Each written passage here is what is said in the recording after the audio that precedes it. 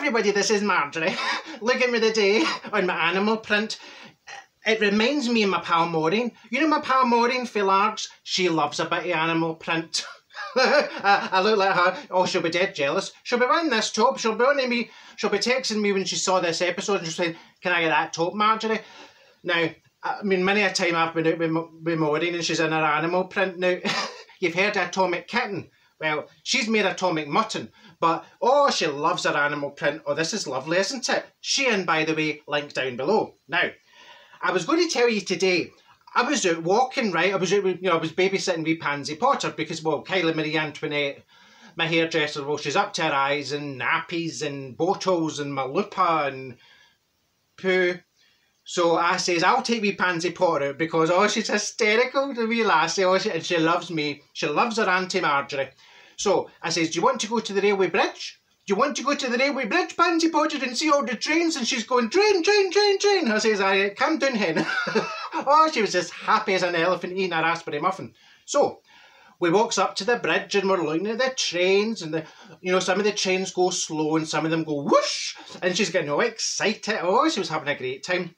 And then she sees, well, we see this motor, right? There was a motor stopped in the car park.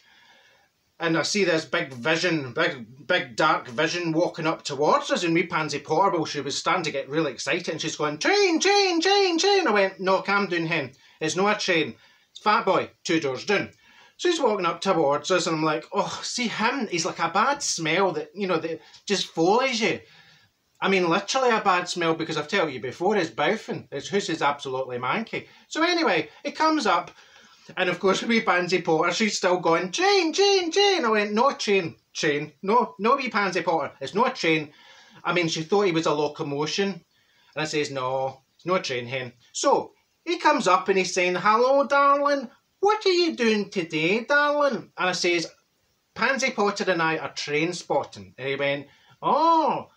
And I tell him this story because we were on the train, right? Wee Pansy Potter and we were on the train one day to Glasgow. And this woman, right, this woman went to the toilet. Well, it was one of these automatic doors, so she presses the button and she goes into the toilet and the door shuts. You know the big oval door with wee Pansy Potter? She was sitting there in her wee buggy. She was fascinated. Because, I mean, I suppose to a wee person that would look like a bit like a TARDIS, like Doctor Who. Well, this man starts walking towards the toilet door. Now, I was going to say to him, I'm sorry, son, but there's somebody in that toilet. But I was that busy having a wee laugh with Pansy Potter. Well, he presses the button.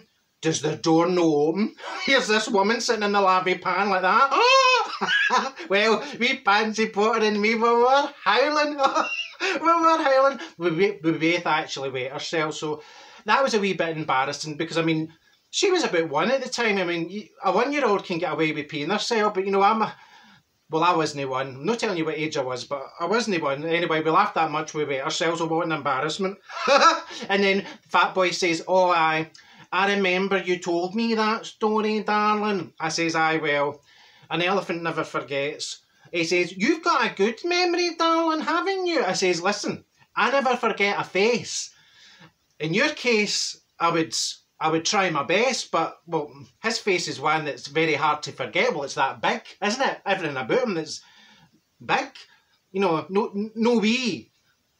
Big. So, he says to me, have you heard about Arthur from Montrose Street, darling? And I says, no, what happened? He was out walking his dog, darling, and he dropped Dundee. I went, oh my God. Did the dog get him all right? Because, I mean, he's got a lovely wee dog. So, I mean, it's just, I mean, what is the world coming to? You're out walking your dog and you drop Dundee. You try to do something healthy. You try to do something good. You try to get out and get some fresh air and you drop Dundee. He should have stayed in the house and ate a Toblerone and just let the dog wander about the back, run the clay pole. But there you have it. There you have it. So I says, where are you going anyway? He says, I'm going to the school, darling, to pick up my granddaughter because she has a free period. And I went, a free period? Oh, are they free now? But we were supposed to pay for them. I says, oh, things have changed for my day, Everything. What a world we live in, Anyway, so he says, I'm going to pick up my granddaughter. And I says, Look at the state of you. Look at the absolute state of you. Did you look in the mirror before you came out? You look like an absolute down and out. And he says, oh, I'm just going to pick up my granddaughter, darling. I don't even need to get out of the car. I says, what if you break down and you're standing on the road and folk are going by in the bus and you're standing there waiting for the AA man? You're an absolute disgrace. You look like a manky mank. And his face was tripping him and says, aye, well, think on. The truth hurts, doesn't it? No as much as jumping on a bicycle with the seat missing, but it hurts all the same. Ooh.